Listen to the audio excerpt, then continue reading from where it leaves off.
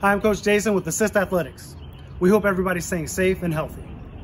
Coach Andy and myself will be releasing fun fit videos on Instagram and Facebook to help you find new ways to keep yourselves and your kids active. We hope you enjoy and have some fun. See you soon. Our first activity is called Stay-at-Home Dodgeball. It's our take of our most popular game at all our camps and programs. First, you got to remember the 5 rules of dodgeball. Dodge, duck, dip, dive, and dodge. And if you can dodge a sock, you can dodge a ball. To play stay-at-home dodgeball, if you don't have a dodgeball, no problem. We need 8 to 10 rolled up socks. Next, you want to make a boundary. I've used discs here, but you can use jump ropes, tape, sandbags, anything you want to make a boundary about 4 steps wide, 2 steps deep.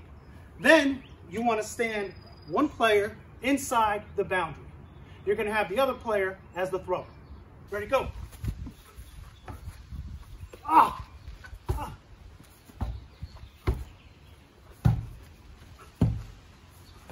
All right, there it is. I got hit twice. Our goal is not to get hit at all.